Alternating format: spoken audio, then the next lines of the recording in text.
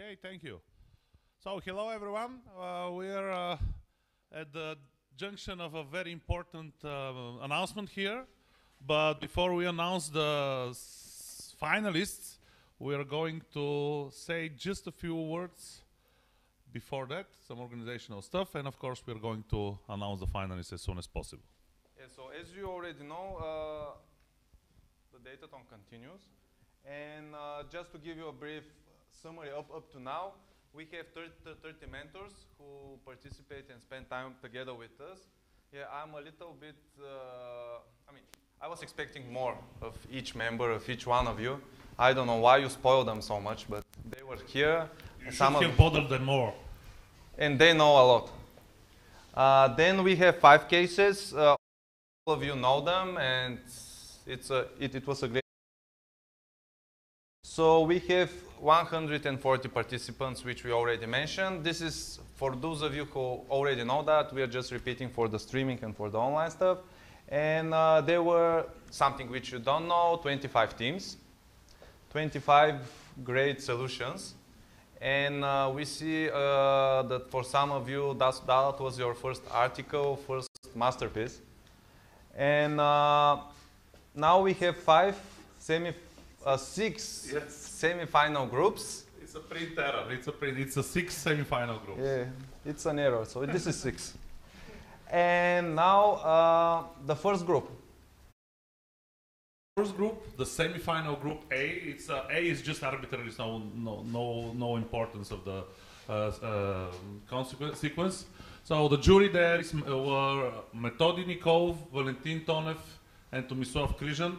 All of them are as follows. Metodi is from Data Science Society. Valentin is from the company. Valentin Tanev, sorry. He's from Telenor. He's an industry expert, and Tomislav is one of our mentors. The team were as follows: Grenadiers, Team Spectrum, Data Titans, and Change Makers. And the winner of the group and the finalist from this group is Team Spectrum. Yoo-hoo! Good job, guys. So this is our first finalist. Next one. The next group, yeah. The next group, Group B, on the Telenor case. The jury was Liat. He's our mentor. Peter Nikov from the Data Science Society, and Svetoslav, who's our industry expert. And the teams were Team 7, 5 blind scientists, Wildlings, Data Crunchers. All of these guys, by the way, most of these guys are, by the way, from India, I think, or all of them. And the winner, 5 blind scientists. Yoo-hoo! Yoo-hoo! Good job, guys. See you on the final. Be ready with your presentations. Okay, Group C, it's working on the Air Sofia case, sponsored by Telelink and helped by Denstadt as well. The jury was Borjana, she's our mentor. Angel Marchev is Data Science Society so that is you. So is me. Yeah. One of the best. Yeah. And Ekaterina is the industry expert there from Telelink. The teams were Decalicious, the Urban Air Quality Gurus, and something unpronounceable. I'm going to try. Taliapenos. And the winners are the Urban Air Quality Gurus. I think they're here, right? Yes? Are they here? Okay, probably not. All right. Semi-final Group D. Jury is the Michael. It's Michael, the correct pronunciation. He's from Kaufland. He's the Penchu, we'll count him as a Data Science Society member, and Simon is the mentor. Teams, by the way, Dubrina is again happening as a Dubrina team name. Last time in the Datathon, we also called them Dubrina because they failed to give their proper name. So it's going to be Dubrina. It's your destiny, guys. It's like a brand now. Yeah, it's a brand now, yeah. So Dubrina, Fiction, Team 3, Alezin Kaput, and CADS Cradle. And by the way, first of all, this has been one of the most contested group. You know, a lot of competition there. So the winners are CADS Cradle group. Good job. See you in just a few minutes in the finals. Now the next group is Group E. Right. They work on Go ahead. Yeah, on the National Statistical Institute case. We have Svetoslav, so he's from the National Statistical Institute. We have Laura, she's here. She's from Data Science Society representative. And we have Georgi Mitu, so he's Our mentor. yeah, he's also our mentor from Data Science Society. So we have three teams. The first one is Pigeons. Matchmaking works. Yeah, it works at least here. So we have Pigeons, we have Minions. Minions. Minions, okay, and Lemurs. So, and the finalist is the Minions. Yeah. I think if I recall correctly, these are the guys from Malaysia. If I recall correctly. Okay. Or sorry, or India. Sorry. I'm not sure. I'm not sure. But they're foreigners for me. Okay. Then we have again Telelink. At the last minute. We had to actually. I will have to explain this. There was a team that actually have not submitted anything yesterday, but they submitted a solution this morning. And we had a quick discussion with the mentors internally, and we decided to let them participate. So we had to split the initially Group C, which was initially a 5 teams. We had to split them in 2, so because it could become 6 teams. So this is why we ended up with another new 6th group. And here we have the jury. Alexander Efremov is a guy and one of the engines behind Data Science Society. We have Dr. Pau. Sorry, Dr. Pau, but I cannot pronounce your first name. Sorry for that. Yeah, Subha Bakhawa. Okay, almost. Okay. But anyway, you've been a great help for us here, and Ivan Paspalgiev is the guy from Darmstadt who helped us with the case, because he's the industry expert. And even just to add for him that now he's supposed to drive, so I don't know how he managed to drive and vote, but yeah. Yeah. So yeah, he was somewhere else. So the teams here are Riddles and Answers, Midas, and Telenerds, and the winners are, and the finalists are Midas. So this basically means we have 6 finalists, and they should right now start to prepare their presentation. So in a few minutes they are going to have a chance to speak live in front of the world about their case. And something which we want to thank to each one of you is that what you did was a great job. So applause for all of you. So great job to every team that participated, even the ones that gave up and said, it's too hard for me. You're still our heroes. And we know that for these 2 days you learn a lot and make a lot of contacts. So what follows? These are the 6 teams. So now we will make a hangout.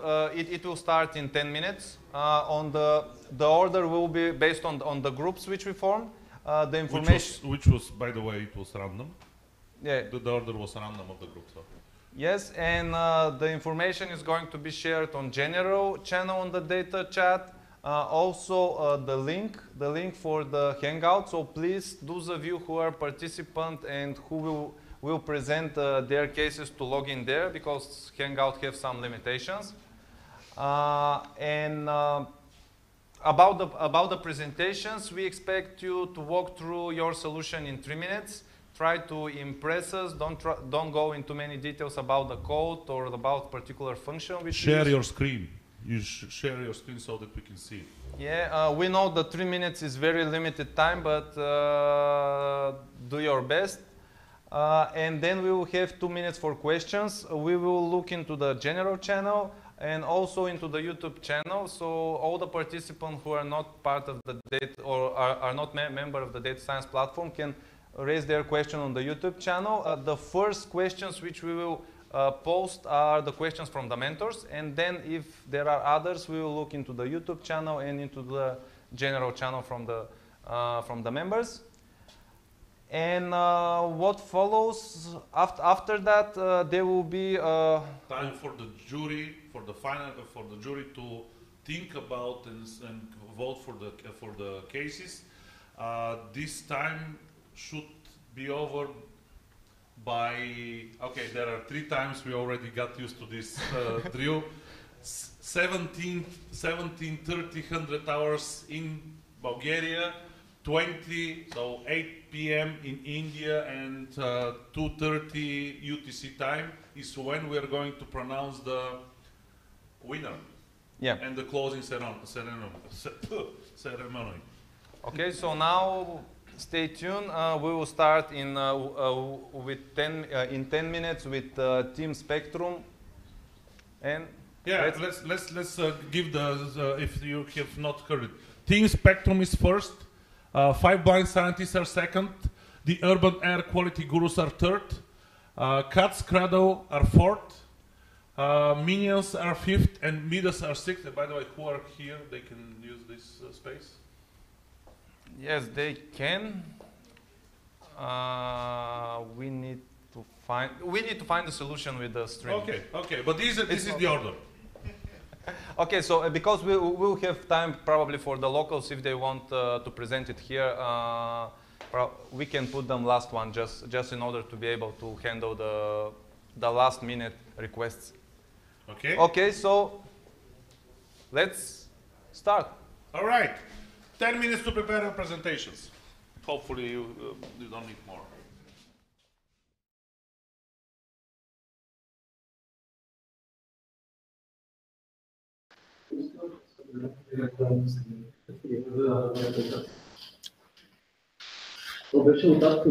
Okay, perfect. So my name is Rado, I'm from Team Midas, and we worked on the TeleLink case where we wanted to forecast how dirty the air around Sofia will be in the next 24 hours. And that's something we've been working on for 2 days now.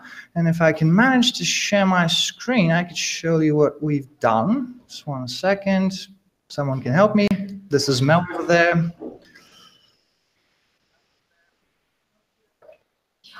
Since I've never used Google Hangouts before, I'd love some help with this. How do you share a screen?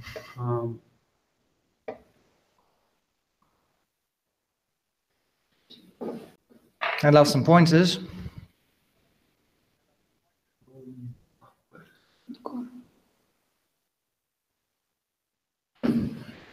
Let's try this button.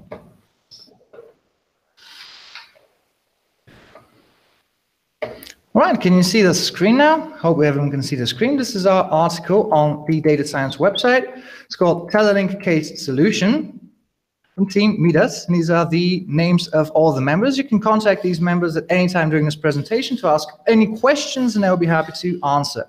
Okay, so main thing, the workflow was done mostly on GitHub, where we uploaded our files and structured them according to the CRISP DM cross-industry standard for data mining projects structure. We have a data folder, we have a business understanding folder, data understanding, which took a lot of our time. Then we have data preparation for modeling, actual modeling, project evaluation, some words on a deployment scheme, how this whole thing can be deployed in practice, and what needs to be done in order to get good results. Good, so we can start one by one.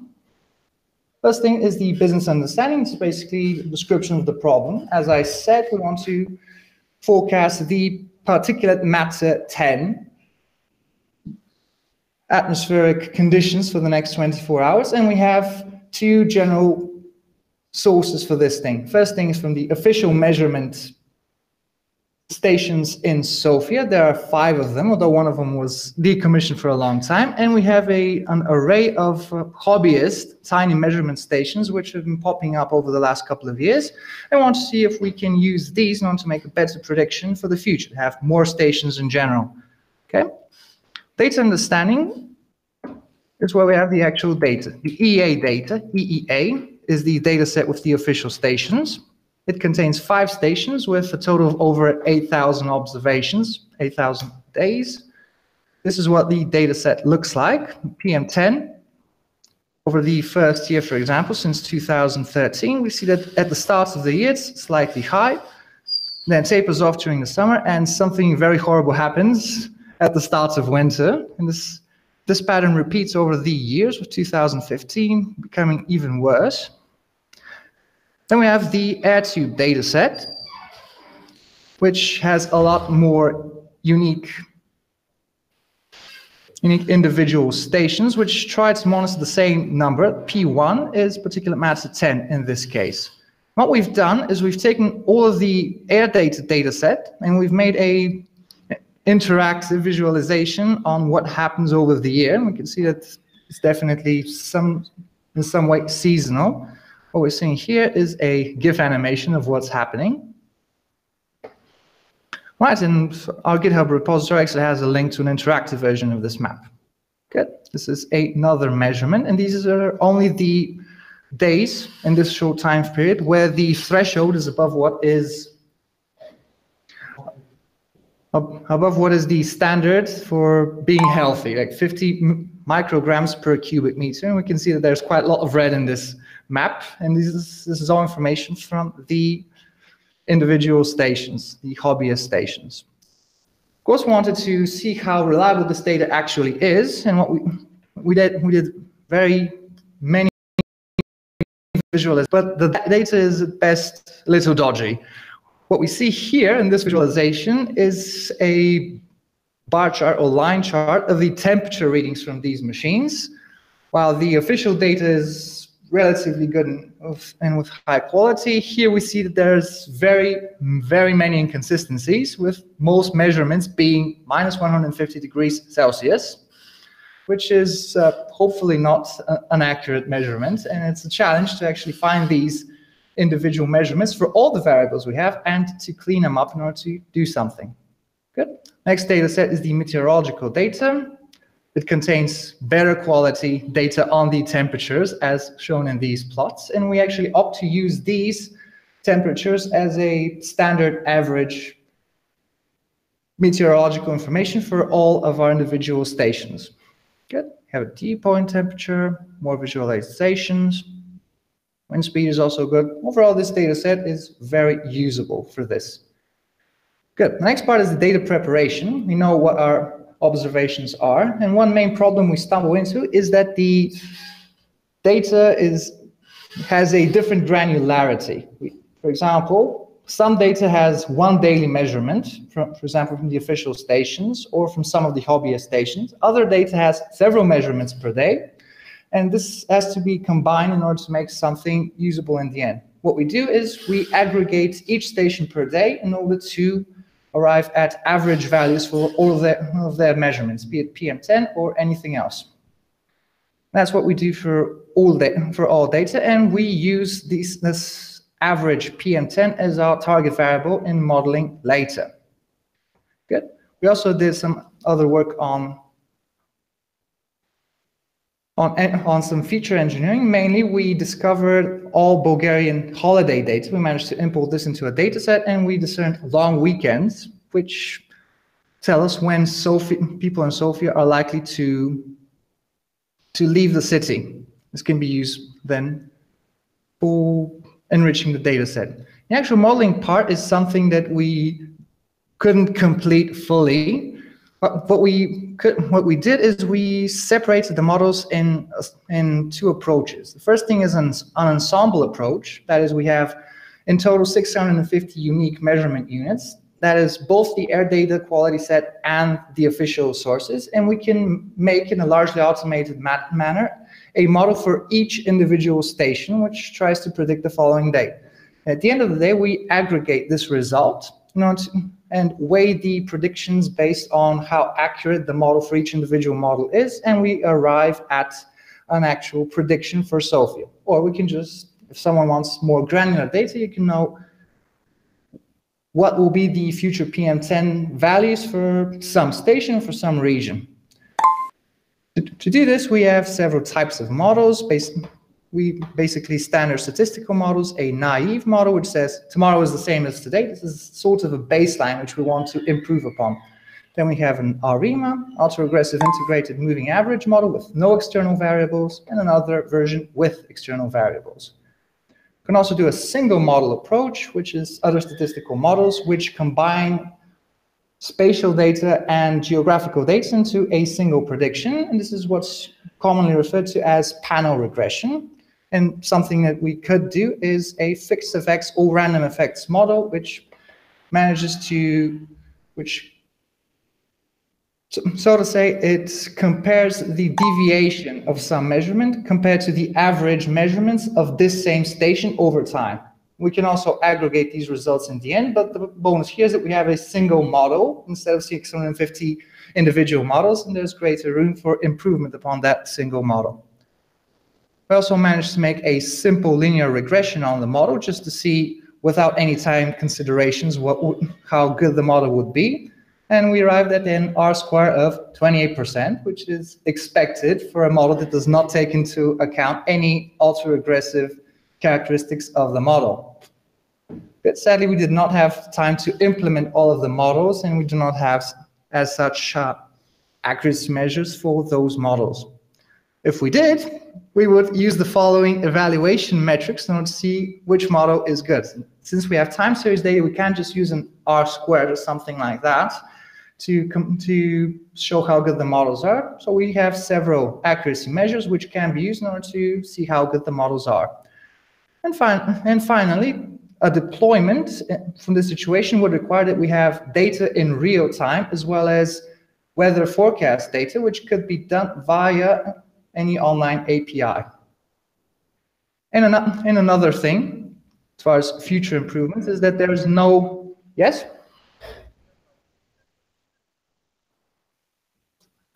Yes, this is basically the end. Last thing I want to say is that one glaring lack in the data available for Sofia is that there's no historical data for traffic congestion, which we know is one of the main contributors for particulate matter 10 pollution. And if we cannot add this, our model will not be able to measure it. It's something that needs to be done and needs to be measured, needs to be made public so that teams like research people or companies can use the data in order to make our lives better so that we know how dirty the city will be and to do something about it. And this is everything from us. A lot of potential. It was a very fun model, and I want to thank my teammates for all their contributions. It was a great experience, and I hope it's like that for all of the rest of you. Thank you. Open for questions if anyone has any. Don't know where to find them though. If you ask in the data chat here in the.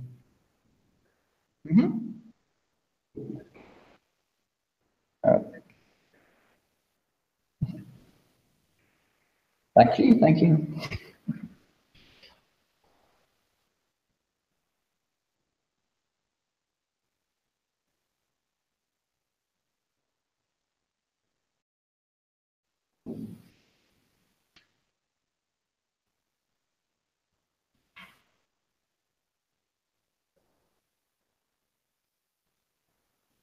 Okay.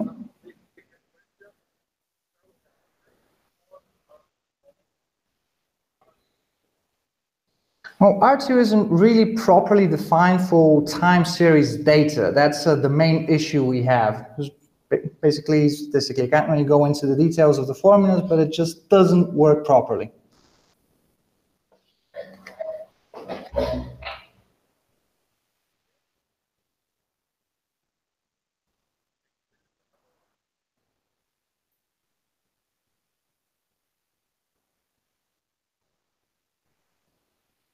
Right.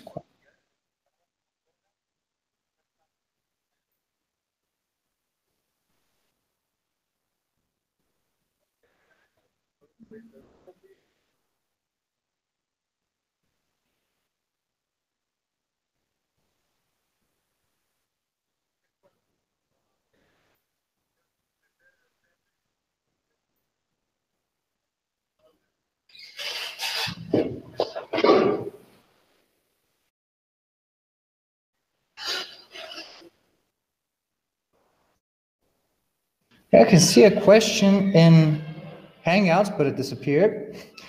Let's figure out how to get back to it. 1 second.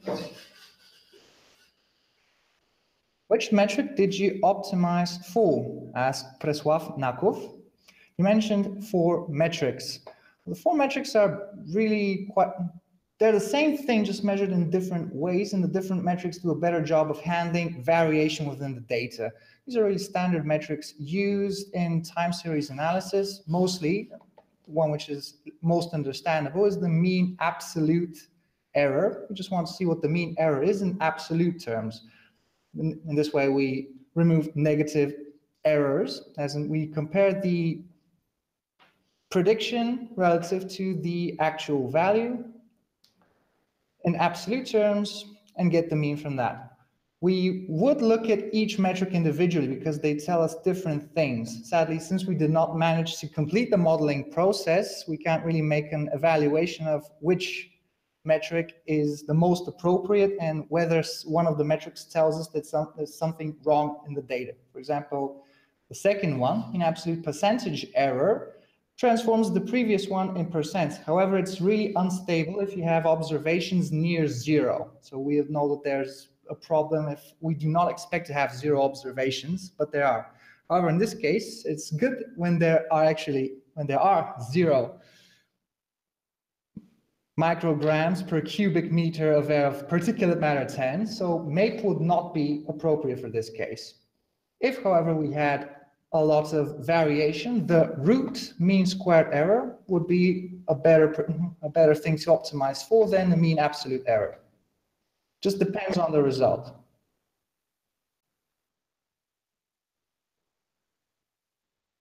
Thank you.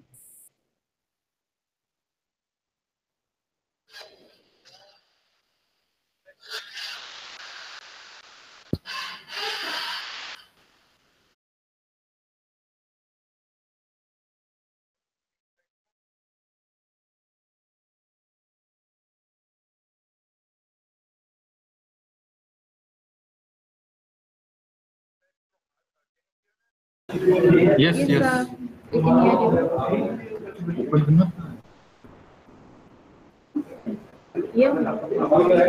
Yeah. Video तो चालू कर इसमें video नहीं है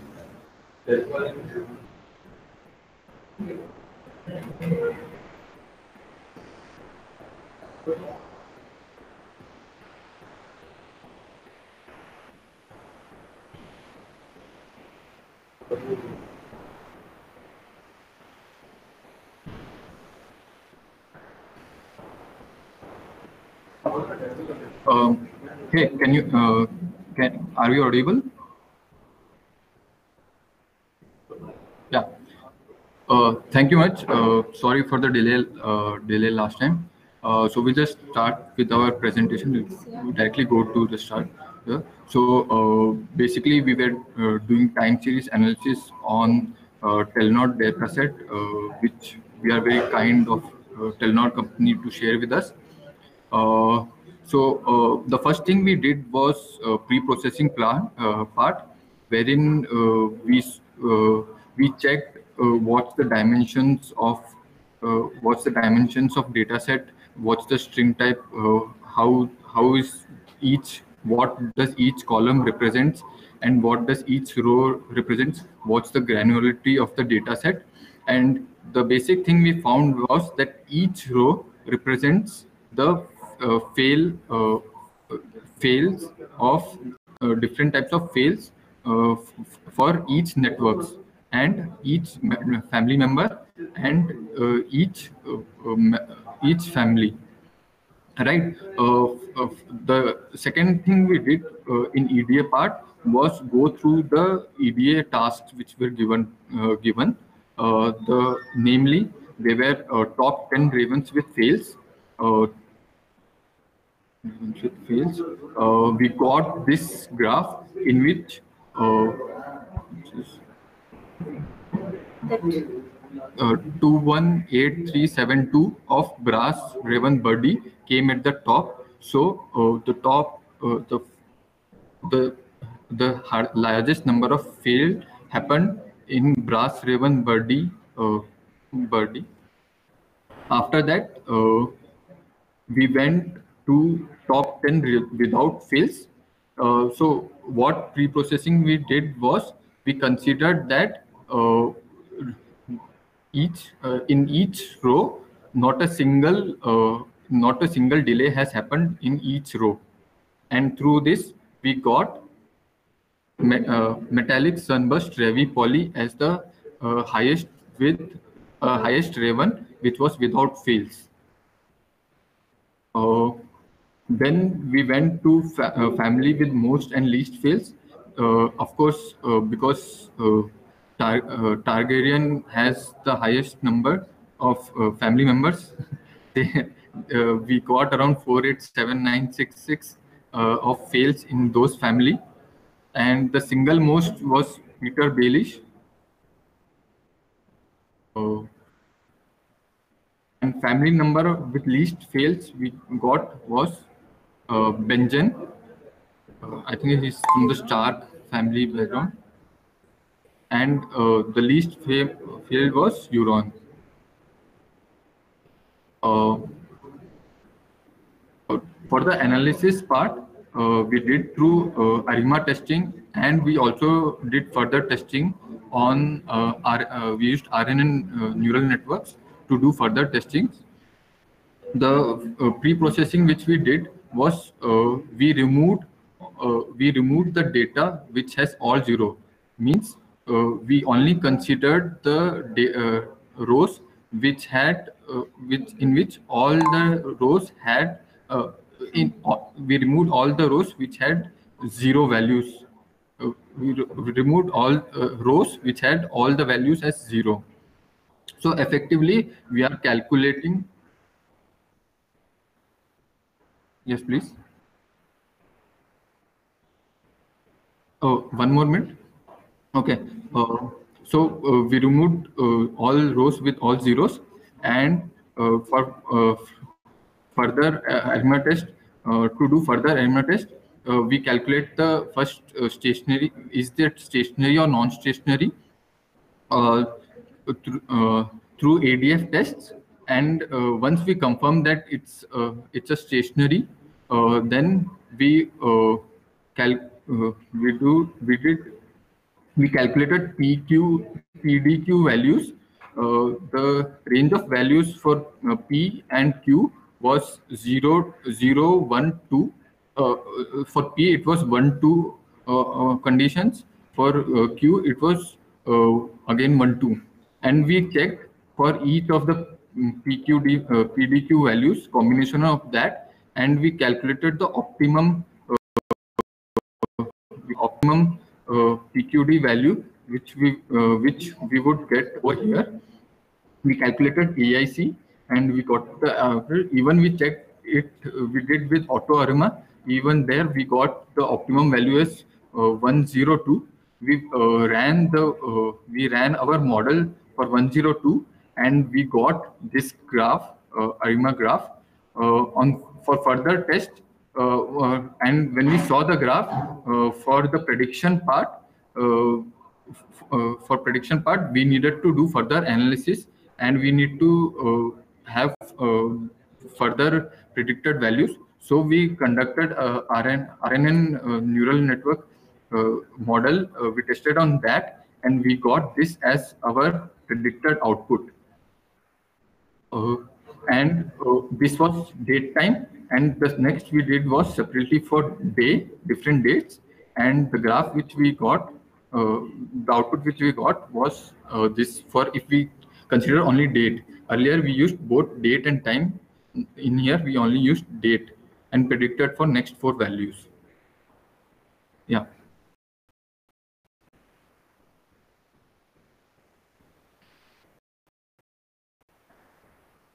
Okay.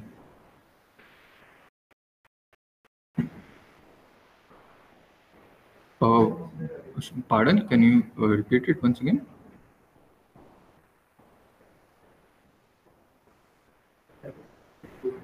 No, we are almost done. We are done. Yeah.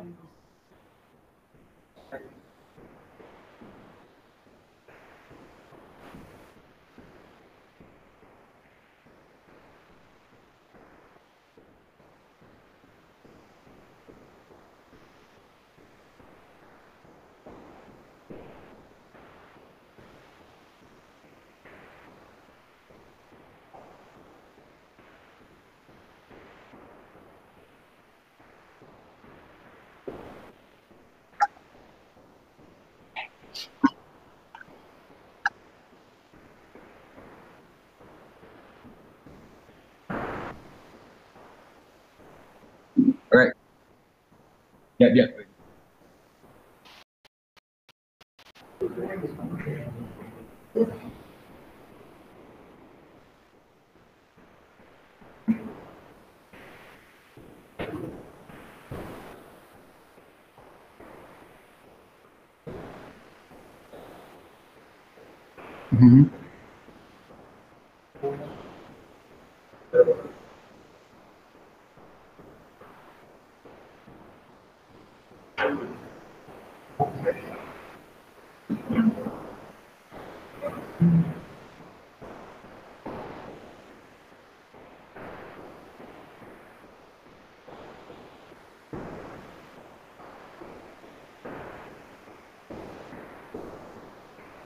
Thank you very much.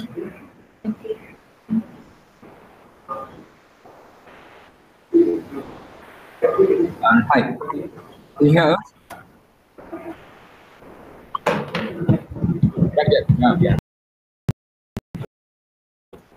Yeah. It's in mute. Okay, now it is your turn. No, others are there. Okay. You have to mute that. I muted. No. I saw. You didn't. Right. Hi. We are CADS Cradle. We have selected Kaufland IoT data as our challenge. So the title of our solution is LSTM and EDM models for predictive maintenance. So let's start with business understanding. Given the task, for the past 2 days, we tried to develop a predictive maintenance use case to try to avoid.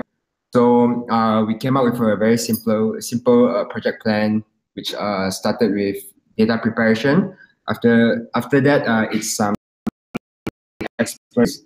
After that, we try to build some models, and we come up with some ideas that we can deploy.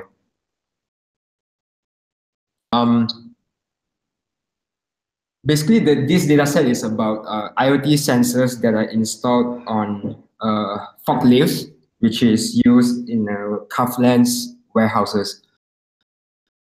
Here you can see that we have done we spent a lot of time looking at the data, trying to understand the patterns.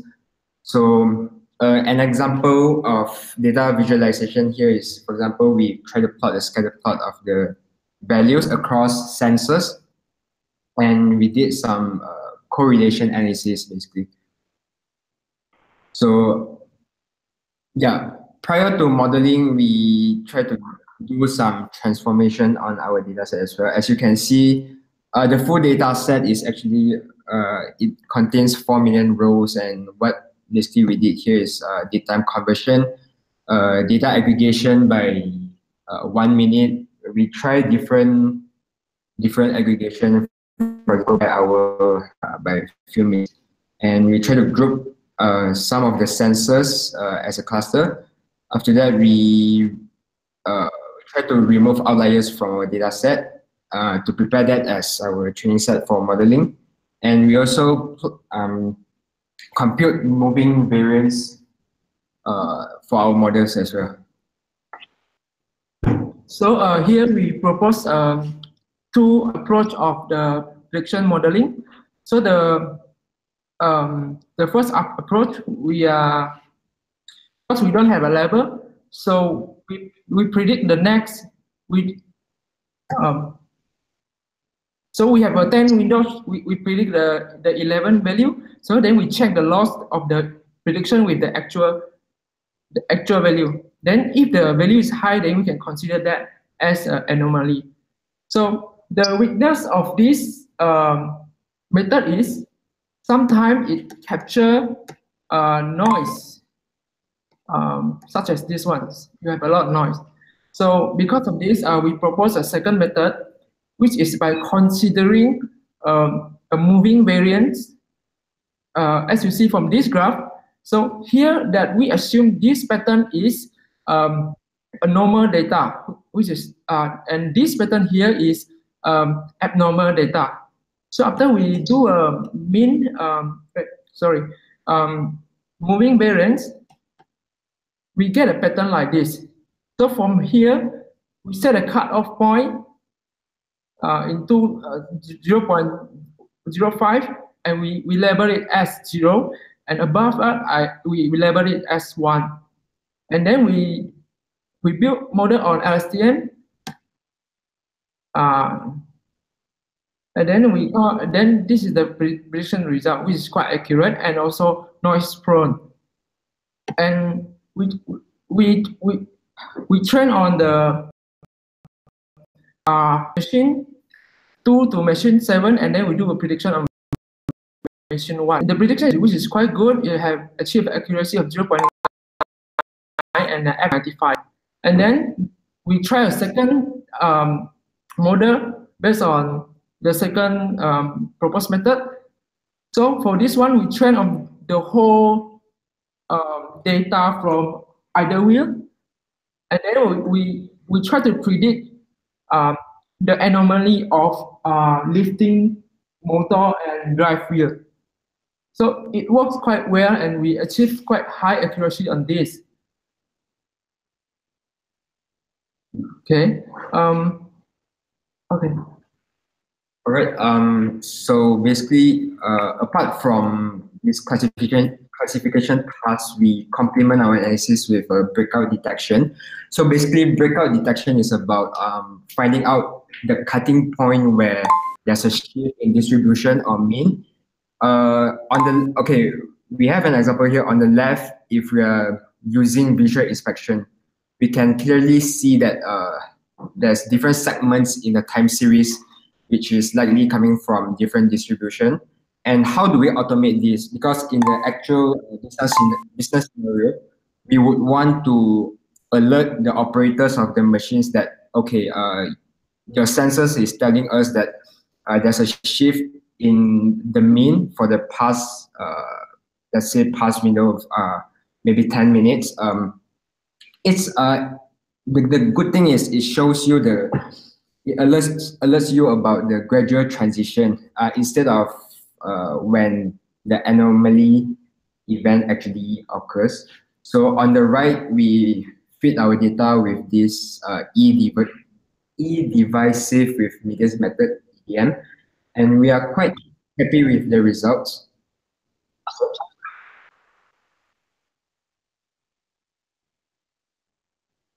Okay, then let's move on to deployment. So we can actually do a real-time prediction. So for the deployment of the model,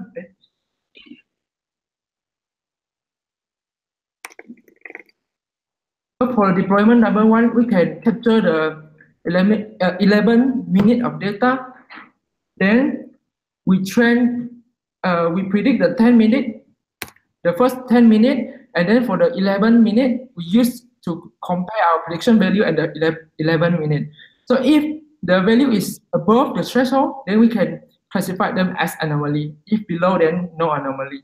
So for the second model, is we collect 70 minutes of the data first, and then we do a moving variance of 60-minute windows, and then that 60 minutes we put into a prediction, and then the output is 1 is anomaly and 0 is not anomaly. So that's basically our proof of concept for this iterative predictive maintenance use case.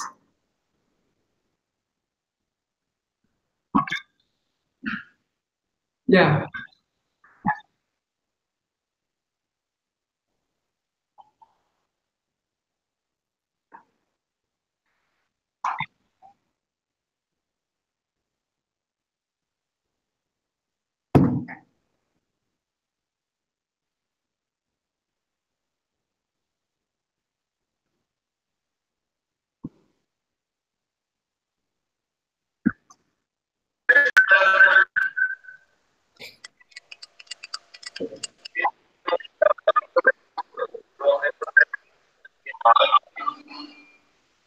LSTM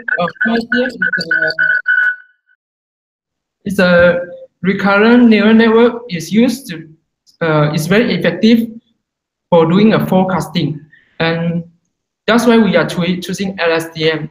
the reason why we don't choose ARIMA is because after we perform a spectral analysis, we don't see any seasonality patterns and trends and cyclic.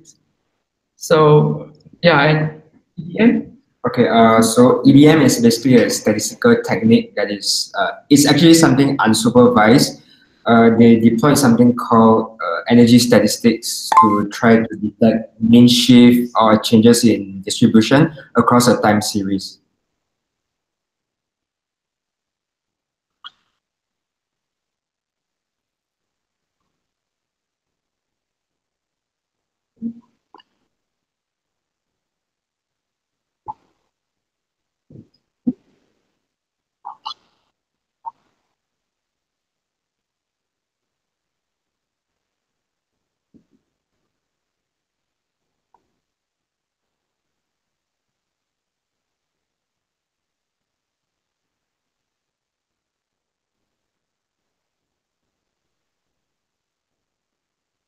Are we done? Sorry.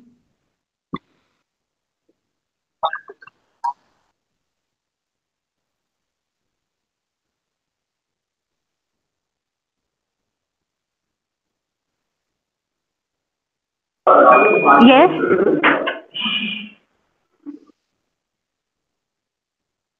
Minions.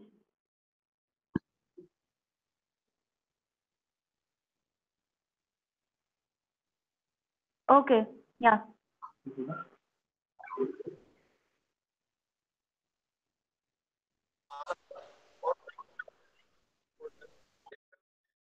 So our entire coding is done in R and Python. So for visualization, we use those common Python and R packages.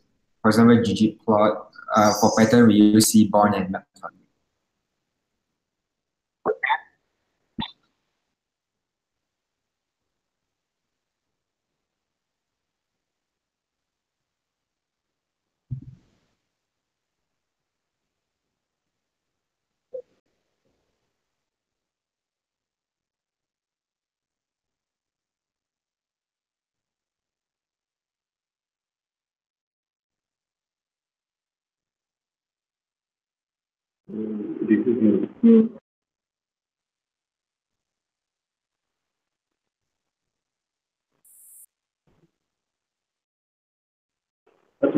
Yeah.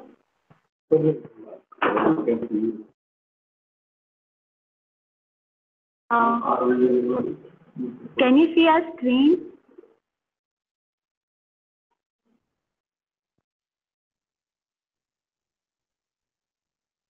Yeah, just a second.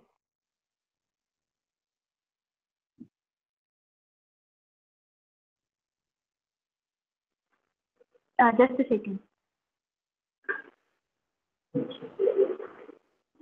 First, you start the video. Okay, then all the yeah.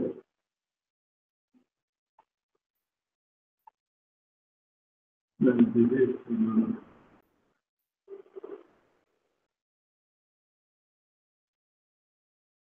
just first you go to process.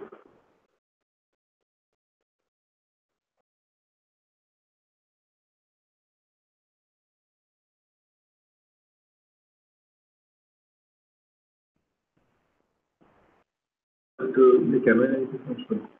Here it should come. So that's it. Now go to yeah. Yeah.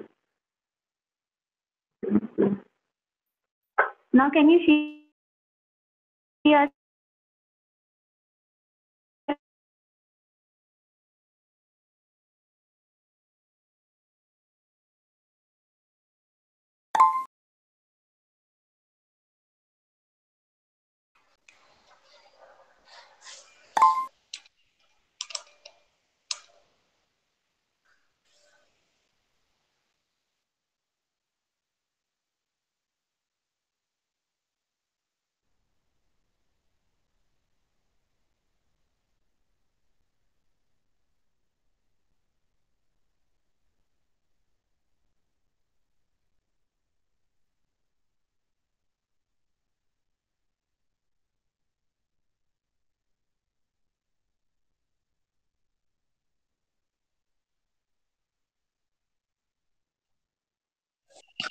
Hello. Do you hear me?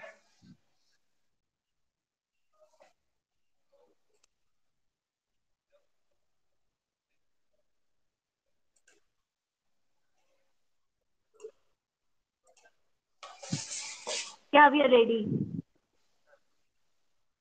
Yeah, okay.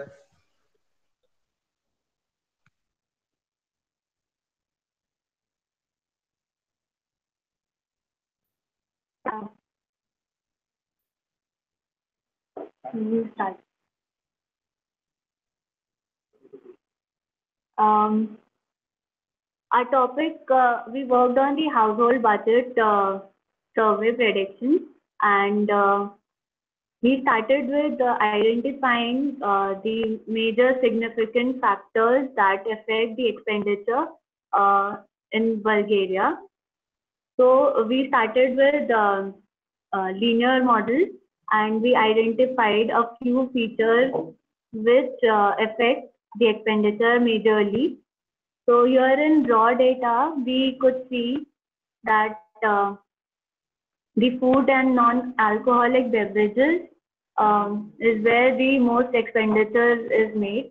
And then second is the housing, water, electricity, gas, and other fuels. And the next is the taxes.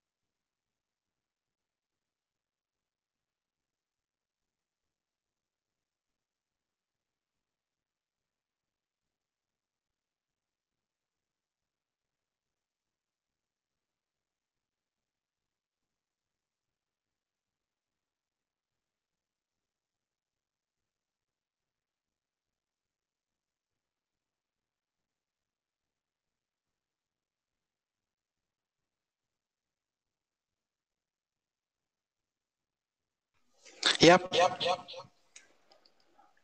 Just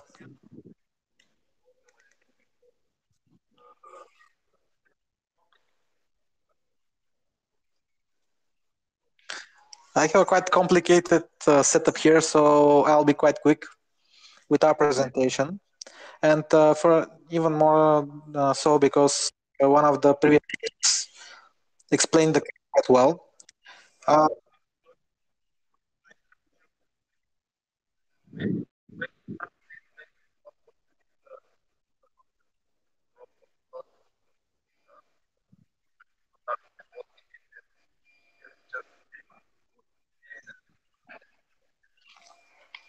okay.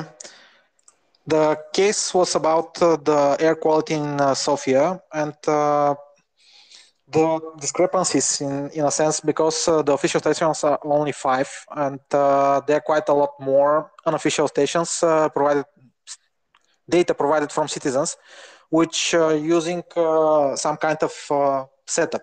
It's a as we could find out, it's the same model, I think, but they're quite different instruments, and there are some discrepancies in the data. So our task was quite simple, in a sense, just to find the differences from the main stations and to predict the weather in 24-hour horizon. As everything's simple, it turns out to be quite complicated task, mainly because no one from the team had any experience with geodata, and a simple time series has from 2 dimensions to 4. So it was quite complicated, and it took us quite a lot of time to prepare the data itself. And we weren't able to finish the task, but the ideas we had. Yeah. So just a sec. I'll try. This is the Jupyter notebook that you can see, in fact, with our article.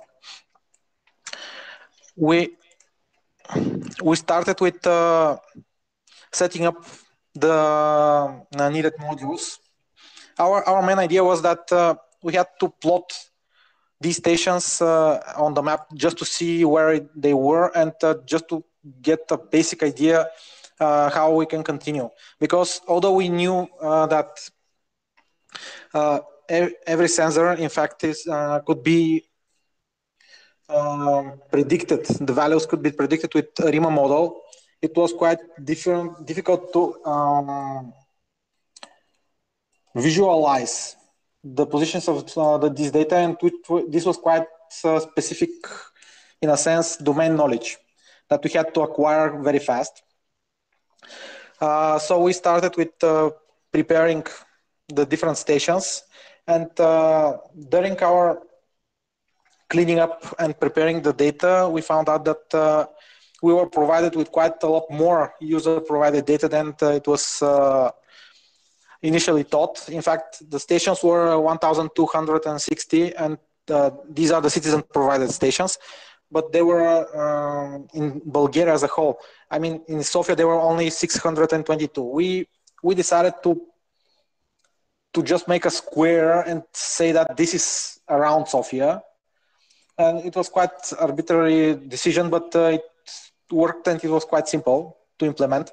We used a filter to filter out those stations that do not belong in this range. So after that, we continued with the preparation of the data. There was some more cleaning up to do in the different stations. While we were working on the data itself, here you can see, in fact, the different stations and the user-provided ones. It was quite easy to plot them after we managed to clean the data enough. At the case itself had three levels of difficulty, one with the last one being generating a live map, in a sense, of Sofia. So because we're using Python, we decided to go out with the tools provided by the language, one of which is defining a class with all the data information. We had this plan because if we had enough time, we could provide the solution, like a web page or something. Sadly, we weren't able to finish the project on time, in a sense, because our knowledge was quite limited, especially for these kind of data problems. Nevertheless, we managed to create this class, which in fact provided with the data, with the clean data, could be used to find all the user stations around a particular one with geohashes. We also found out the distance from every citizen provided data to the nearest main official data station. And here we can see if this is within the borders. We also decided that the user stations provided by citizens with less than the median number of observations are not credible enough, in a sense, to do analysis further. After that, we managed to create some tools that could easily provide us with information, for example, for all the stations around 1.5 kilometers from the base station. And based on this information, we had the tools so that we can find near statistics for all these stations, which included P1, which here stands for a particular matter of 10 micrometers, and the humidity. Sadly, yeah, just a second. Here you can see the histograms for these data sets. Some closing words. If we had another week, maybe we could do better, but this is a good starting point for further analysis. That's all for us.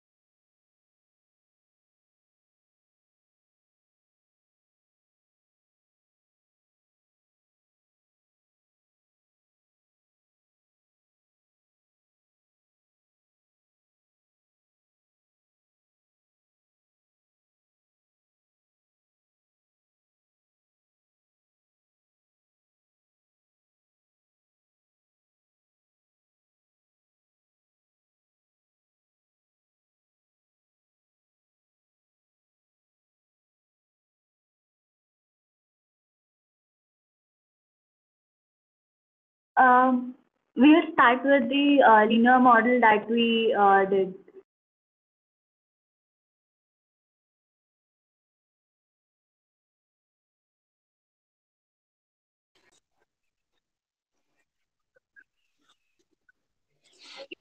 Okay.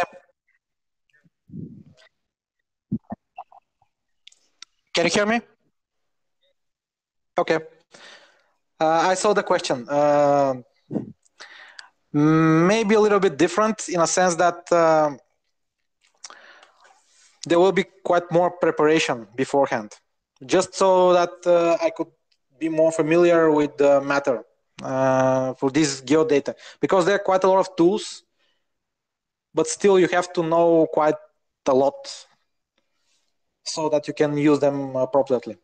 Otherwise, the steps are quite clear. I mean, you have to clean the data, you have to plot the data, you have to find the bias, and then forecast the data with almost certainly some kind of a RIMA model, a RIMA X model, because of the seasonality of the main factors that determine the pollution here. That's all everything that I can say.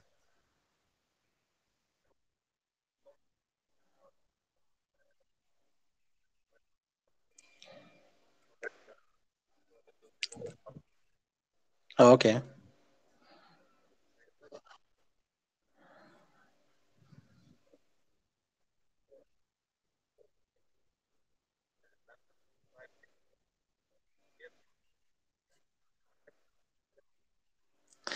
In fact, we started to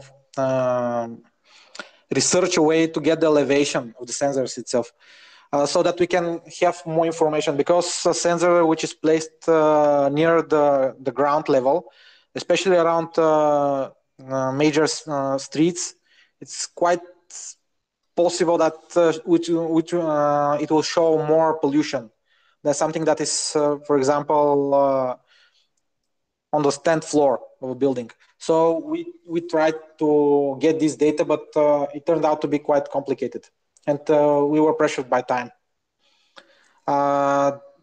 For the free data, rows of winds, it will be quite useful, in fact, for Sofia especially, and also the wind patterns, different wind patterns.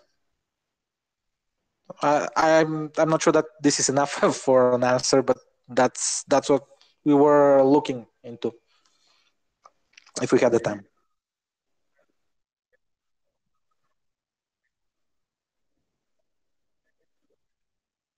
Thank you.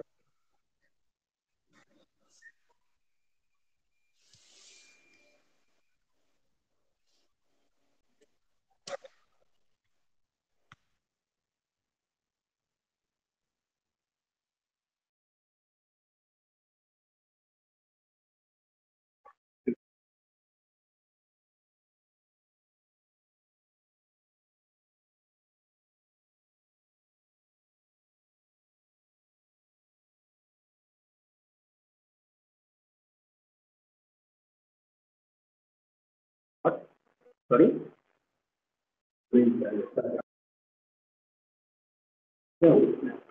Yeah, sure. Can you see your screen?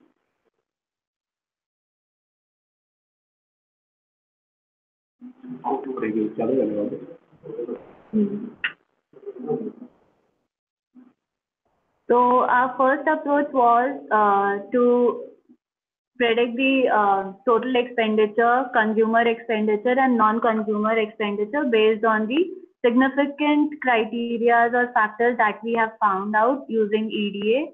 We did linear regression. We used linear regression model to find out the correlation and the linearity between the expenditure and the other significant features.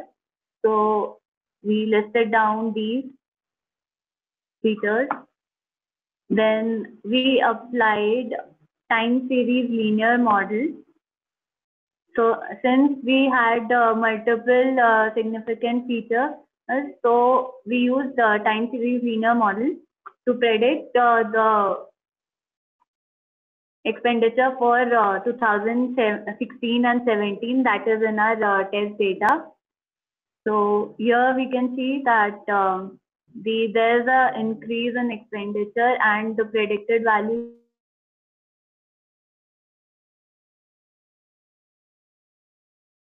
here is for 2000 as the original data which we did, and this is for 2008. This is for the total expenditure. Then we used the subgroups as well. So there was consumer expenditure and non-consumer expenditures as the subgroups. So there we used the same features that we extracted in EDA, and then we predicted again. So here also we found almost the accurate prediction, and there's a much similarity between the original data and the predicted data. And same is for the non-consumer expenditure as well. And the second approach which we used was to use the quarterly data. The first approach was we used it for prediction, like yearly based prediction. Now the second approach is the quarterly based prediction. So Yash will continue with that. So in the second approach, we took all the quarterly basis for every year, and we found the predicted features, so like total expenditure and consumer expenditure and so on. The significant factors that we found, which is dependent, which is dependent on income as such, average pension, wages and salaries, all these things, which are a significant factor that is affecting the expenditures. So after when we applied this forecast regression model, like time series regression model, we found out that we use test data from 2010 Q1 to 2015 Q4, and we took a test data as 2016 to 2017. So we found these predicted values for 2 years, for 16 for 17, and if we compare these data with the original data like 16 and 17 which were given, it's almost similar and almost approximate. And as you can see with these data,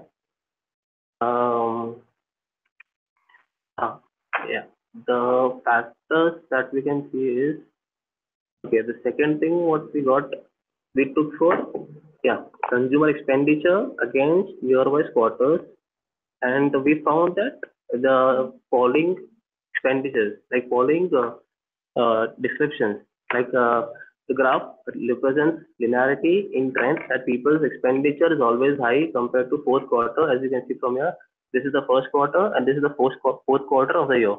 So there is a gradual rise from first quarter to fourth quarter.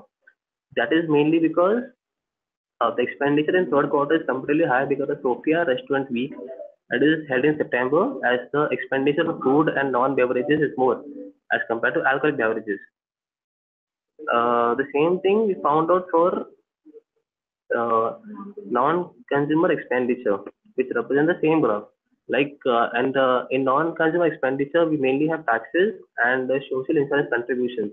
So it shows that there is not much increment in taxes and social insurance expenditure. Like it is increasing like very less. Its increment is very less year-wise.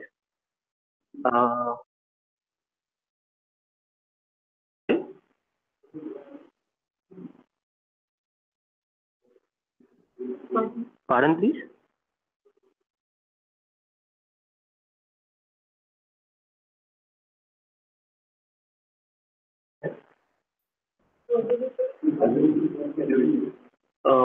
Sorry, can I repeat, sir? There was a little distortion in your voice.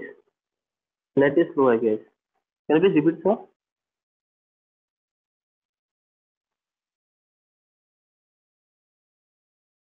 Any coding work? Closing work. Yeah, definitely, sir. It will be continued by the support work. We used auto ARIMA as well, but then what we recommend for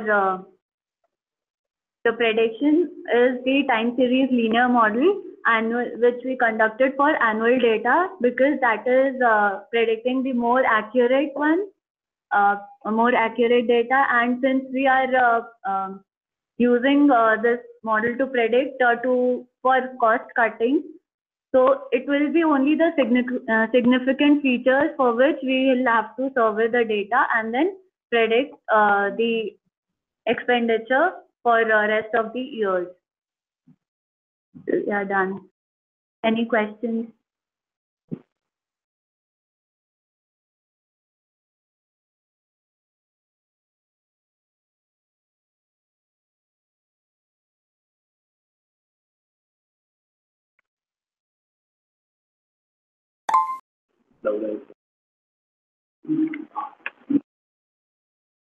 Yeah, we are checking.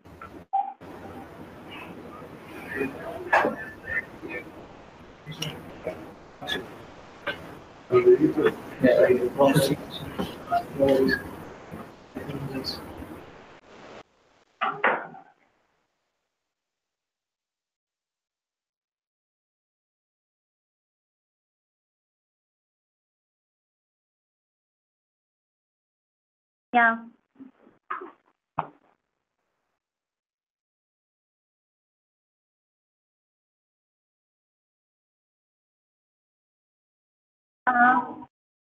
Yeah, we prefer linear regression more because we had to predict the data based on the multiple independent variables, and since ARIMA is used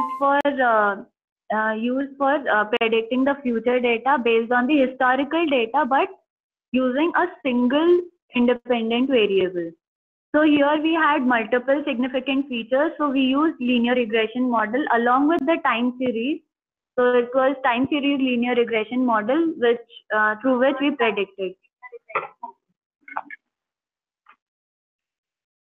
And in ARIMA, we at least need 50 to 100 data rows, and with the data provided to us was an aggregate data, so it had only 9 to 10 rows.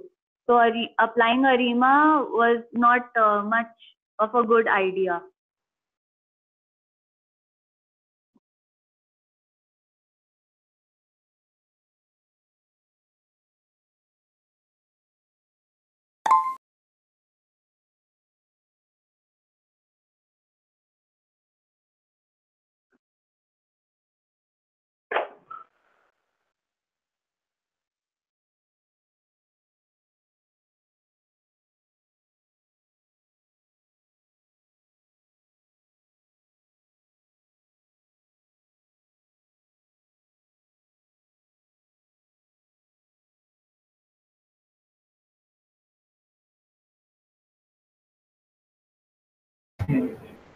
Yes, sir. Can you hear, sir?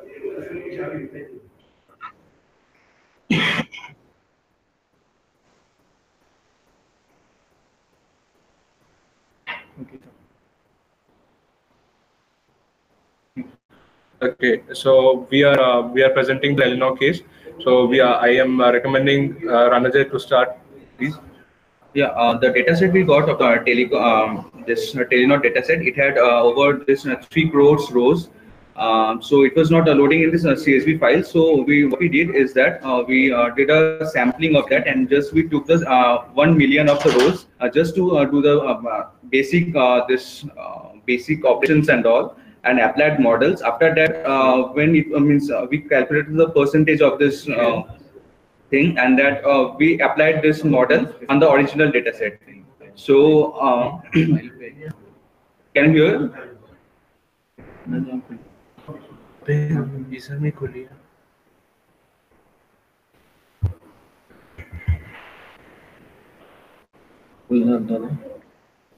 hear me? Yeah. Okay, sorry.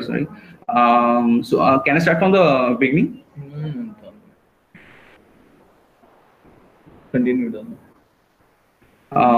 So what I was saying that we got a very big data set of 3 crore rows. So what we did is that we did a sampling of that, and just took 10,000 of this 10 lakhs, means a million of this rows to do this basic operations and all.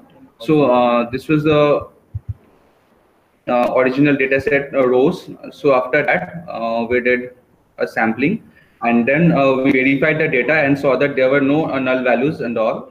After that, after doing this, our putting the model on this sampling data, we verified the data on this original data set, which consisted of 3 crore rows. So modeling. So we took an assumption that if all of the delay columns contain 0, it is not considered as a fail. Else, if there are all zeros in each and means at least one non-zero column rows are there, we consider it as a fail.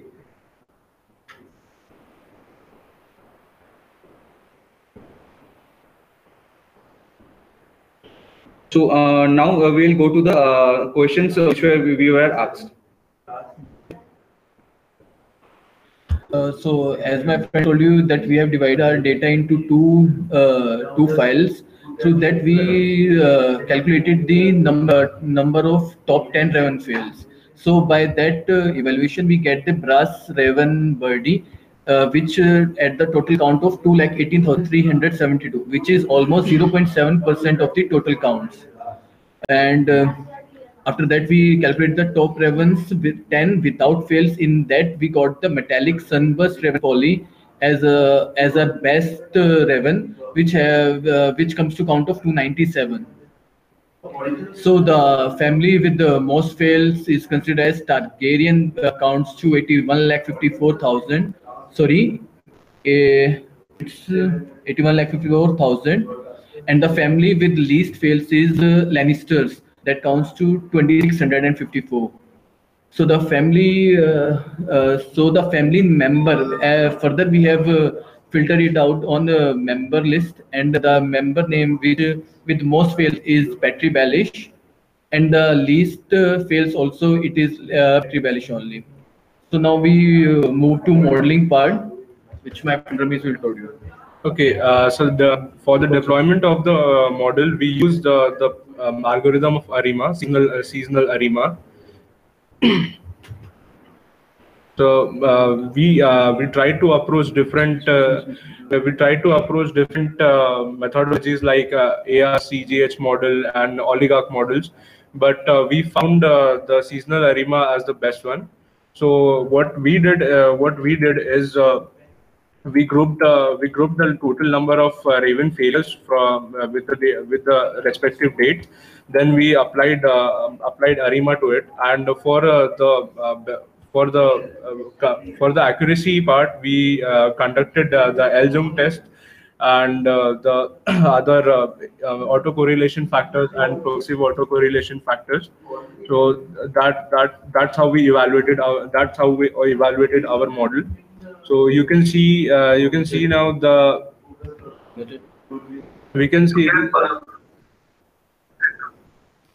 Yes. 30 seconds. Okay, then these are the predictions we got. They are the first chart shown here is the time series. Then the decomposition of the time series. Then we found the residuals, and these are the tests we did for the finding the better fit for the data, which is L-Zoom box test and normal QQ plot, and these are the respective values which we got, and this is the final forecast, and we came to know that it's forecast values which are nearly accurate, which are nearly accurate to the testing data.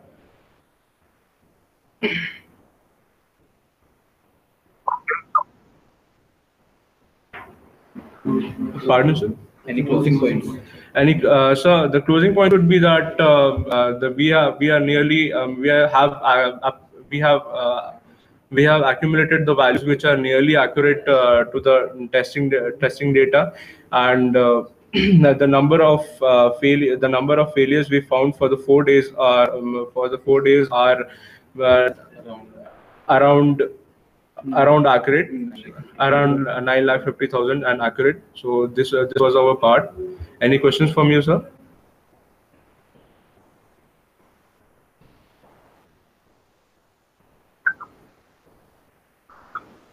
Thank you.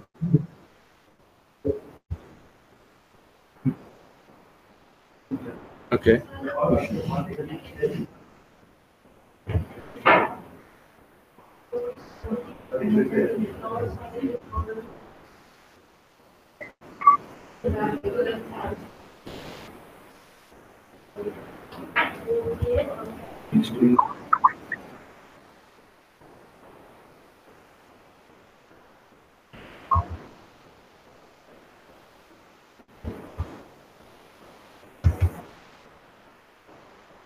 Yes.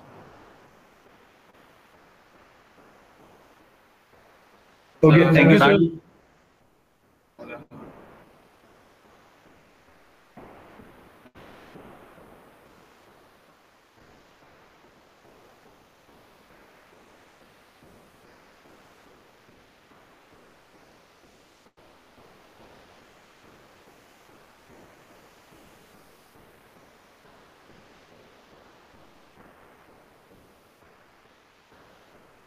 Okay, sir.